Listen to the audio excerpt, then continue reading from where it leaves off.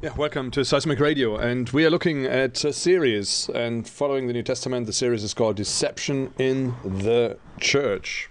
Deception in the Church.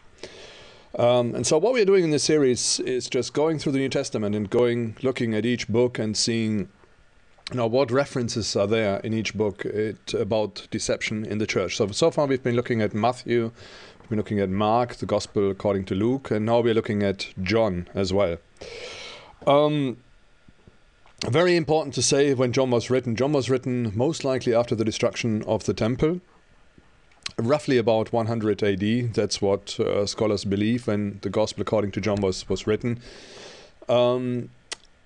The Gospel itself seems to be very anti-Semitic, so you get a lot of references, that the Jews did this and that, and bearing in mind that John was a Jew himself, so the author was a Jew, so it's not like somebody, talking about some other people, but he was really part of that people. And initially, Christianity and Judaism was seen to be, together. So Christianity was just, how to say it? Christianity was the fulfillment of Judaism. That's the way it was seen initially. So people wouldn't consider themselves to be a separate group once they came to Christ, but they would consider themselves still to be Jews. Only later, when a lot of pagans and Gentiles adopted Christianity, but were not told to adhere to the law of Moses, is when we saw a split, and suddenly Christianity became a group which was standing in its own right. After the destruction of Jerusalem and the destruction of the temple, the whole link to the nation of Israel and to Judaism as such more or less disappeared and vanished. And again, when we read the Gospel according to John, we have to bear this in mind, the context it was written in. Now, we talked a lot about the Pharisees, the leaven, the Sadducees, the scribes, all the stuff they were doing, the way they were opposing Christ. When we talk about deception in the church as well, and we look at the Gospels, we always have to bear in mind that the church wasn't born as yet. When we look at within a biblical context, the church was born at Pentecost. And so really, it only started after, Acts chapter 2 it is.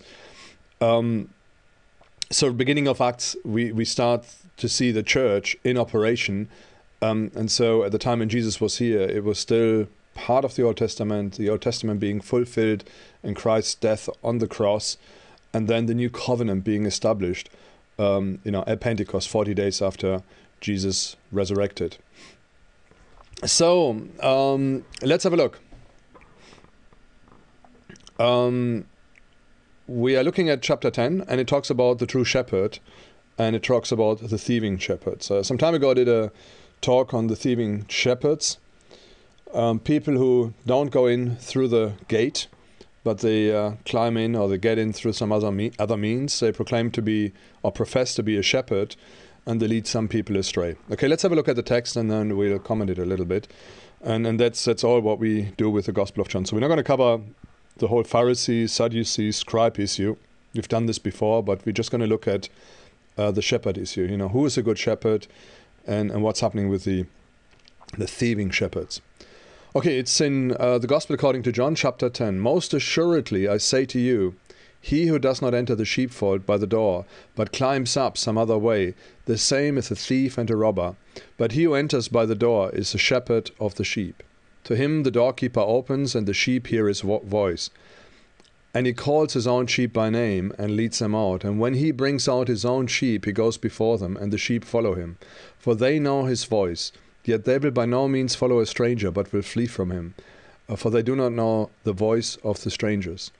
Jesus used this illustration, but they did not understand the things which he spoke to them. And Jesus said to them again, most assuredly I say to you, I am the door, and I am the door of the sheep. All who ever came before me are thieves and robbers, but the sheep did not hear them. I am the door. If anyone enters by me, he will be saved, and I will go in and out and find pasture. He will be saved and will go in and out and find pasture. The thief does not come except to steal and to kill and to destroy. I have come that they may have life, and that they may have it more abundantly. I am the good shepherd. The good shepherd gives his life for his sheep, but a hireling He who is not a shepherd, one who does not own the sheep, sees the wolf coming and leaves the sheep and flees. And the wolf catches the sheep and scatters them. The hireling flees because he is a hireling and does not care about the sheep. I am the good shepherd. I know my sheep, and I am known by my own. As the Father knows me, even so I know the Father. And I lay down my life for the sheep. And other sheep I have, which are not of this fold. Them also I must bring. And they will hear my voice, and there will be one flock and one shepherd. Therefore my Father loves me, because I lay down my life, that I may take it again. No one takes it from me, but I lay it down of myself. I have power to lay it down, and I have power to take it again. This command I have received from my Father. Therefore there was a division again among the Jews because of these sayings. And many of them said, He has a demon and is mad. Why do you listen to him? Others, these are not the words of one who has a demon. Can a demon open the eyes of the blind? Yeah, okay. Right, let's go back to the text. Jesus, a true shepherd. And strictly speaking, when we look at the scripture, Jesus says that the guys or the people who have come before him, they are thieves and robbers. Okay, and we have to really do a little bit of interpretation if we want to relate this to deception in the church today. And bear with me. And we'll quickly look at this and sort of interpret it slightly differently. I'm sure it's within the context of the scripture doing it this way. But strictly speaking, and that's the reason why I pointed out, Jesus talks about people who have come before him, claiming to be something big, but they weren't. Okay, let's have a look. So you need to go in by the gate, and then Jesus says to them,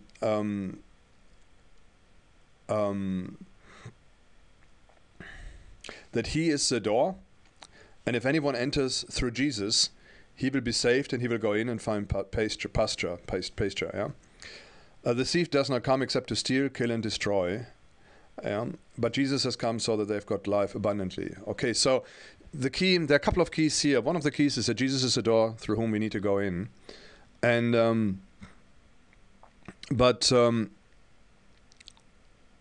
then we read in verse 10, in chapter 10, verse 1, that the thief and the robber climbs up some other way. So he goes into the sheepfold and he gets in some other way, and he's a thief and a robber. And what we find is, it's a little bit of interpretation, it's a little bit sort of taking it beyond its context, but I think it's pointing to those. It's the same thing as we've seen in the parable of the wheat and the tares, that there are people who are in amongst the flock of sheep who are not part of the flock. We've got in Matthew, Jesus talks about wolves in sheep clothing. We have got the tares, which are scattered in between the good seed. So we've got the wheat, which is a good seed, and then we've got the tares, the bud plants, who take up all the nutrients but are not part of the good seed. And we've got this imagery here. So I'm going to take it one step further, and backed by those imagery and by those concepts, I'll say there are people who are not coming into the sheep pen through the gate, through the door, through Jesus Christ. They're not coming through a point of total surrender to Jesus Christ and accepting the lordship of Jesus Christ upon their lives, but they climb over the wall. They get in some other way, and they avoid Jesus. They avoid the reality of Jesus Christ. They may talk the talk, they may even walk the walk to some extent, but something is missing because they haven't been born again, they haven't been born from above, and they haven't got a new nature. They are still, people on the pretense cause, but they're not real. They're fake Christians. And so these people, they climb over the wall, and then what we see here in these verses, in verse 10, that they have come except to steal, to kill, and to destroy. And there's a purpose for them. Some of them have been planted by the devil. Some of them, they're just looking for opportunity, like a wolf. When he goes into in amongst the sheep, he looks for opportunity to catch a sheep which is slow, or doesn't run away fast enough, or is just there and he can get hold of it. And he tries to kill it and to eat it, to live off the sheep's substance. And that's what these people are doing as well. So we shouldn't be surprised when we go into our churches and we go into Bible-believing churches, and we find that not everything is the way we think it should be, but we find that there are a lot of people, or maybe even in the leadership, that there are a lot of people there who have not come in through the gate. They've not come in through the door. They've not come in through Jesus Christ, but they climbed over the wall of the sheep pen, and some other way, other way than through Jesus, and they are suddenly right amongst us. And what are they trying to do? They are dangerous for us. They are trying to destroy us. They're trying to steal from us. They're trying to eventually kill us. Nevertheless, we need to be of good cheer. Jesus says that his sheep will hear his voice. He will look after them. He is a good shepherd, and there is great comfort in those scriptures as well. Even though the enemy tries to destroy us, we've got protection, given to us by God. Should we worry? Should we not worry? The answer is yes, of course. We should open our eyes. We should listen to the shepherd. We should listen to Jesus, and not listen to a stranger, to somebody who gives us a different message than the one Jesus Christ has given us in His Word. And again, I look at the Christian media. I look at Christians, sort of at churches which are out there, and I see that a lot of them are preaching something else. It's a different voice. It's not the voice of Jesus you can hear through them, but it's a voice of worldliness. It's a voice of humanism, the voice of secularism, the voice of something else. I mean, there are a lot of things as well where the Bible very clearly says this is wrong. The world very clearly says no, it's right. And then you get the church, and the church says we need to go with the times. If all the people think it's right, then we have to agree with them, and we are all about love and about being nice and kind and good. And the church suddenly says, oh yeah, it's right, okay. Or some parts, some sectors of the church. It's partly it's a joke. I went to a Greenbelt festival a few years ago, and it's sort of a strange festival. I've heard about it, in the 80s, and it was supposed to be really good, and people were very progressive, and it sort of the Jesus people time was still around, where people were just experiencing Christ and so on. And the whole festival has moved on, so it's become very big. There were lots of people there, and it's all a little bit sort of I would call it airy-fairy, sort of very strange, very weird kind of festival. Anyway, I got a ticket for free, so I went there. Thought, it doesn't hurt to check it out. And all I saw was just like a theistic humanism. That's, I think, the best way to write it. They all believed in God somewhere, somehow, but there wasn't really any emphasis on the Word of God.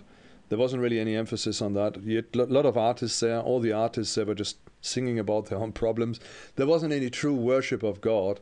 You had like weird meditation stuff going on, all about, find yourself and do your own thing and things like that. There was sort of a lot of hippie-ish stuff going on. There was one guy, they bought an old mill, and they felt that, because they were restoring this old mill, people had to donate to them so that they could just, not do a decent day's work, but just spend time there and build up whatever they had or something. It's really, really bizarre. You couldn't buy any non-fair trade coffee. If you wanted just a standard cup of coffee, it wasn't possible. Everything was fair trade. But not that I'm knocking this. It's okay. That these people are doing this. The problem was they proclaim to be Christians. They profess to be Christians, and they profess to do this. But really, they're missing it. They're totally missing it. They're missing the essence of Christianity. They celebrated a guy who, had given up Islam and was now an atheist, and they thought that was like a really positive step. I mean, whether I go to hell as an atheist or I go to hell as a Muslim, I don't know. I think the end result is the same. So why do you celebrate anything like that? And then the worst thing was, which I saw, it was some guys. They were, openly gay, homosexual, and they, considered themselves as homosexual Christians, and they were promoting a gay church. Now, I know, in our day and age, that's all okay, and it's fine. My point is, what do you do with the Bible? Are you just going to rip out half the pages which are in the Bible get rid of them? How can you twist the word of God to such an extent that that is okay? I mean, the worst thing was, I mean, I don't have anything against these guys on a personal level, but don't come to me and say, you know, call yourself Christian based on what the Bible says. Yeah, you may call yourself, I don't know what, you know, call yourself anything, can do your own religious stuff. That's fair, that's not a problem. But don't call yourself Christian, don't call yourself Christian, Bible-believing Christian, and then come up with a nonsense like that. You know, when the Bible clearly says that people like that do not inherit the kingdom of God. Yeah. Same thing with greedy people, or, you know, just to make the point, so it's not, you know, discrimination or whatever. The Bible talks about greedy people, talks about pedophilia, yeah, that this is the same thing, puts it all in the same boat. It talks about thieves, talks about, you know, people who pursue witchcraft. These guys, they will not inherit the kingdom of God. They're excluded, you know. And, you know, people may have indulged in things like that, and they may be sorry for doing this, and they may be aiming to live the way God wants them to live, and they fall and falter every now and then. It's a different story, but if I profess to be a thief, or I profess, you know, I'm greedy and I'm proud of it, and I make as much money as I can, and I'm just going to sit on the money, and I'm not going to do anything with this, it's in the same boat. Yeah, the church of the greedy people is as much a nonsense as a gay church, or a church of witches, or whatever. If it is a Christian church, that is. Now, if they do their own thing, that's okay. They can play religion. The end result is going to be the same, you know, the same with the atheist and the other guys. But the point is that people are missing it, and that shepherds have come in some other way. They've gone over the wall. They've climbed over the wall. They haven't come in through Jesus Christ. If they'd come in through Jesus Christ, they would, you know, speak the words of Christ. And the words of Christ, they're not just all lovey-dovey. Some of them are quite serious. Some of them are so serious that they are scary. And we mentioned this in the first talk when we looked at Matthew, and we looked at Matthew, I think it's chapter 6 or 7, where it says, and many will come in that day to me and say, Lord, Lord, haven't I done this and that and the other? And he'll say, I never knew you. And these are the people who have come in over the wall. They climbed in over the wall, and they've been leading other people astray. I can go further, you know. People, Jesus said in one instance that looking at children, you know, that people who seduce children and lead them away from God, yeah, that it would be better for them to have a millstone hung around their neck and being drowned into the depth of the sea. And this is Jesus who is saying this. It's not, you know, some horrendous despot or something, but it's Jesus who is saying this. And I think people very often, they are very selective in their hearing, yeah.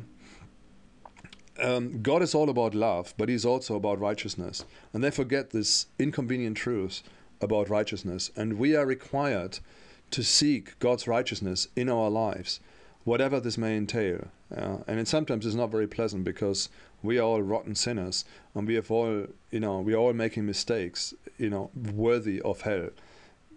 And I'm not knocking one community. I'm talking to myself as well. I've done plenty of mistakes which are worthy of hellfire. But all I can do is I can rely on the grace of God, and I can rely on the forgiveness of God, and I can rely on my repentance being accepted before God for the stuff I've done. Yeah. And so it's important to bear this in mind, and to really look at this stuff, and to be focused on what the Bible is really saying. What is Jesus saying? What is Jesus saying? And we need to listen to his voice. We don't need to listen to voices, of some guys dressed in pink who are trying to tell us that it's okay to do that. It's okay to leave your wife and your kids, and to after umpteen years of marriage, and to hook up with another bloke. And the answer is not. It's not okay to leave your wife. It's not okay to leave your kids. It's not okay to engage in something like that if you call yourself a Christian. Okay, and again, we get all the hate speech stuff and so on. It's not hate speech if you are, let's say, if you are working for a society, rescue the whales or something. You know, it's not okay to go on a Japanese trawler to kill a whale. Yeah, to go out in the seas to kill a whale and to eat it afterwards. And yet the next day you're out there and you're professing to belong to Greenpeace or whatever, who try to stop this. There's a conflict of interest, and it's the same there as well. There's a conflict of interest. You cannot profess to belong to a group of people who will reject a certain lifestyle, and yet you actively pursue it. Actively, that's the thing. I mean, and that's a problem. That's a problem I'm talking about here. So we need to bear this in mind, yeah, and we need to look out for that as well. There are a lot of voices, and Greenbelt, for me, was one really horrendous experience where I thought this is just Christianity gone wrong, really badly wrong. And a lot of people who were there, I thought they've just lost the plot, yeah, completely and utterly lost the plot. That wasn't Christianity, it was something else. It was modern humanism, it was middle-class, airy-fairy, bloody-blah stuff. But it wasn't, you know, Jesus, you are my Lord, and I'm going to follow you, and I want you to take over my life. That wasn't Greenbelt, not from what I've seen. Yeah. You may, if you've been there and you're listening, you may have got a different experience, and that's okay. But really, and I'm going to close on this as well. What we really need to do is we need to be decided in our hearts. We need to listen to the right shepherd. We need to listen to Jesus Christ. And we need to make sure that we are not listening to false shepherds. And there are plenty of them around these days. Plenty. You know, they're all over the place. People who tell you something else, who have got some sort of side truth or some truth which is not really revealed in the Bible, but they feel because, you know, they've got special revelation from God, they've got this truth and they need to push it upon you. That's not kingdom of God. That's not Jesus Christ. That's something else. Yeah, that's people who have climbed over the wall. Okay, I tell you the last one, and again, I find this quite shocking, and it goes all in the same direction, really, what I've talked about before. But it's just what we are finding today all the time. Yeah, we're finding this all the time. There's this one woman, and her name is Vicky Beeching. Yeah. And it's just like in, you know, whatever's happening in society, and you know, Obama is pushing it, and a lot of other people are pushing it as well. You know, the whole LGBT agenda. Anyway, this woman, she was in the church for many, many years. She has decided that it's time for her to out herself, and she said, look, she's gay, and that's what she is now, and she has told the world. Now it's all out, and it's a problem. And then she was really upset because she has made her money singing Christian songs and worship songs all over, and she feels that the churches are no longer listening to her, and she's losing all her revenue and all the money she has. Needless to say, she's got a job with some news outlets, and she's all over. And then obviously the big thing she makes as well, she's got like a PhD in something or another, and she feels that, you know, she should be part of the Christian community, and she should, you know, educate churches that this is all okay. Anyway, there's I've seen this, I followed this in the news, and it's been quite disturbing. To me, it's been quite disturbing, you know, the way she's going, and the way it's all been addressed. The secular media obviously has launched onto it, and they get some Christians who they make look really stupid, and then they get this glamorous woman, good-looking glamorous woman, very eloquent, very sophisticated, making her points. And if you don't know the Bible, you would say, yeah, she's totally right, she's perfectly right, and that's all fine, and so on. You know your Bible, and you know it's not right. You know, whatever she's saying is not right. It's not the voice of Jesus. It's not the voice of the Bible, but it's something else. And anyway, her expressed aim was to stay within evangelical churches and to push the agenda. The disturbing thing is she finds ear with a lot of people, and a lot of people are adopting the voice of Beeching rather than the voice of Christ. And it's a problem. It's a big problem. Jennifer Knapp was another one. She made a public statement, and she said she doesn't care. You know, if it's such a big thing to God, then God should strike her. That's what she said. Yeah. And again, I find this very disturbing. You know, there's no sense of humility. There's just a phenomenal amount of arrogance, and I'm not quite sure what's going wrong with these people. But it's a huge problem. It's a huge problem. Talking about all these things, you know, we need to be careful not to be judgmental in the sense that we just hover on this issue. The moment is very easy because it's all over the place. You hear this in the news. You get the whole the marriage thing and everything else, and it's all over. It's like in Europe. It's in America. It's quite serious. I think what's going on in the world right now. But and so it's probably worthwhile, or we have to mention it. We have to make a statement as Christians on this issue. Now, the point I'm saying is there are a lot of voices out there, and there are a lot of voices by people who try to lead other people to the truth. But these voices, they are not the voices of Christ. They are voices which are different. They are voices of people who have not entered through the door, but they've entered over the wall, and they are there to kill and to destroy. Just to make the point, if people listen, if you listen to a deceiver and you believe a lie, the lie is going to impact your life, and the lie is going to generate a lot of problems in your life. And this lie is going to permeate. It's going to go throughout your whole life, and it's going to, dampen your relationship with God. I'm not saying you lose your salvation. I'm not saying that you're going to be in major trouble, but it's going to be something which is not good, and it's going to generate and create a lot of problems.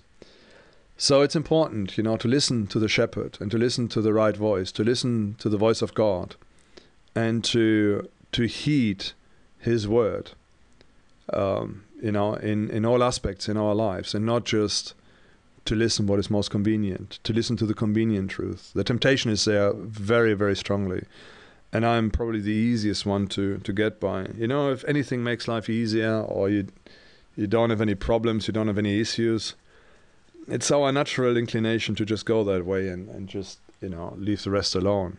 Don't look for conflict, avoid conflict. Sometimes it's unavoidable, and it is just there. So if you follow Jesus, sometimes you inevitably upset other people in the way you think, the way you live, and in the way you act. Even though you think, live, and act in love, but you also embrace righteousness, and that's sometimes the upsetting part when you tell people the truth, or you publicly tell the truth, and people get upset about it. Okay, my friends, what is the answer here? Watch out, watch out for people within the church. Watch out for people who have climbed over the wall, who haven't come in through the gate. Again, I'm going to go back to Matthew. Matthew says, you will recognize them by their fruits. The fruits are not the number of people who get saved, which is sometimes mistakenly seen, or signs and wonders. On the contrary, a lot of people who commit signs and wonders, or who do signs and wonders, one day they will stand before Christ, and Jesus will say to them, I never knew you. Yeah. So it's quite shocking. Yeah. But the fruits are the fruits of the Spirit, and we can read this up in Galatians, and it talks about, love, perseverance, long-suffering. It talks about good stuff, good qualities, good character, which is produced in those people. People who are sacrificial, who are kind, who are good. Not people who are greedy, who don't care about others, who just care about themselves, who are self-obsessed, looking for status, looking for distinction, looking for worship, so that they'll be worshipped themselves.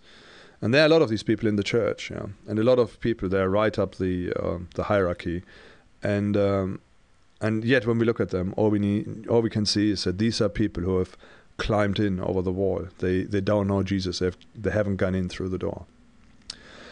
Okay, I'll leave it at this point. We have been looking at the four Gospels now. We've been looking at Matthew, Mark, Luke, and now at John.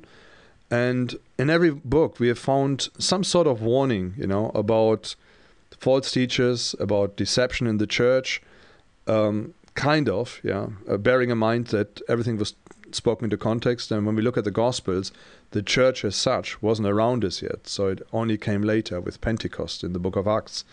But there are sort of a lot of talks about, stuff which is not going right, which is going wrong, religious people taking over and squeezing out the life the Holy Spirit tries to inject into you. and suffocating it with rules and regulations and with religiosity.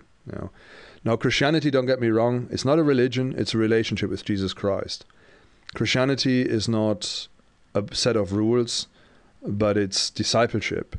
It's looking up to the Master, looking up to the Shepherd, and trying to follow our Shepherd, listening to his voice, trying to find him, spend time with him, worship him, venerate him, pay respect to him. Spend some time with him. I think that's a biggie, spend some time with Jesus, spend some time with God. That's a biggie in your life. And that's really what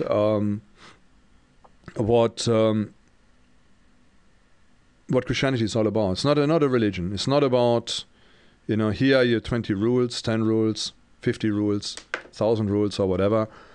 Follow them and you'll be okay. Nothing to do with that at all. Nothing to do with that. It's about, allowing God into your life and, looking at your rotten life and allowing God to turn it into something noble, into something nice, into something beautiful, into something with a very high standing character. Okay. So I'm going to leave it at this. I'll wish you a great day. God bless. And I hope you don't get too upset about some of the statements I make. Ultimately, the Bible makes them. I am standing myself behind the Word of God. And if it's not good, it's a decision you have to make in your mind. All I want to tell you is, and I'm going to leave on this point, is that God is all about love and he's all about righteousness. It doesn't matter who you are, whether you're gay, straight, or whatever you are, whether you are greedy, whether you are kind, whether you are, old, young, you are whatever race you are, whatever it is, it doesn't matter, all of us. And that's what the Bible says. We fall short before God. We fall short of the glory of God. We don't have enough to come to God and say, look at us, you should be proud of us. We are so good, so good people. It doesn't work like that. All of us, we've missed it. We've missed it badly. The worst thing is if we do wrong and we persist in doing wrong and we, try to tell God that us doing wrong is really okay. That's a worst thing, and that's really what we need to take, what we need to get away from. Focus on Jesus Christ, allow the Holy Spirit in your life and allow the Holy Spirit to convict you of unrighteousness, of sin, and to lead you into truth about Jesus Christ.